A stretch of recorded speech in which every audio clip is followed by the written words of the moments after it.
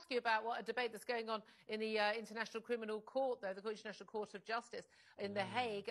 They're seeing a case being brought the first day today by South Africa, of all countries. You probably have, I mean, just been in South Africa at Christmas, lovely country, but they maybe have their own problems they need to look at before they worry about anywhere else. But they are claiming that Israel is guilty of genocide in Gaza. Now, you've been out in the Middle East, you're currently in the West Bank, you've been into Gaza with the Israeli Defense Forces. You weren't able to roam freely as an independent reporter yourself.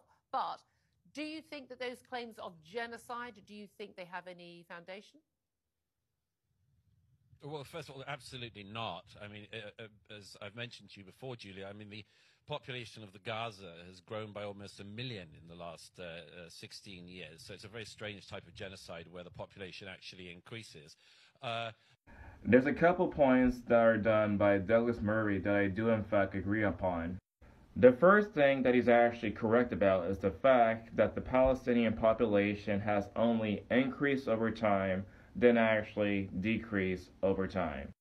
It's also worth pointing out that South Africa is also well known for persecution against white farmers. They look really hypocritical for that particular issue. That said, we simply cannot ignore the comments that were directly done by the Israeli government ever since October the 7th have occurred. Most normal people would agree that what happened on October the 7th is absolutely unexcusable, and it's the same thing with the actions that have been said directly by officials within the Israeli government. This comment right here directly says it's time for a Nakba 2.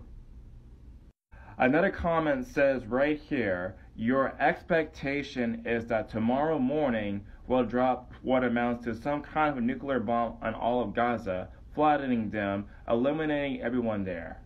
There is one and only one solution, which is to completely destroy Gaza before invading it. I mean destruction like what happened in Hiroshima without nuclear weapons. This statement also came directly from the Israeli Prime Minister. You must remember what Amalek has done to you, says our Holy Bible, and we do remember, and we are fighting. Our brave troops and combatants who are now in Gaza or around Gaza and in all other regions in Israel are joining this chain of Jewish heroes, a chain that has started 3,000 years ago from Joshua ben Nun until the heroes of 1948, the Six-Day War, the 73 October War, and all other wars in this country. Our hero troops, they have one supreme main goal: to completely defeat the murderous enemy and to guarantee our existence in this country. We've always said, never again. Never again is now.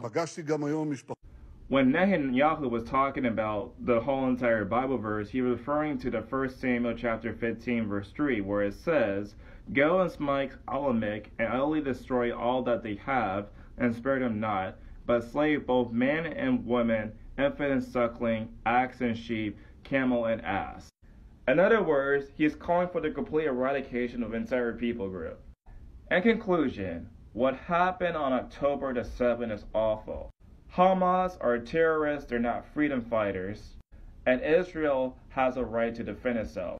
At the same time, the Israeli government has been incredibly irresponsible by making these comments like these, and they do need some sort of trial for these comments.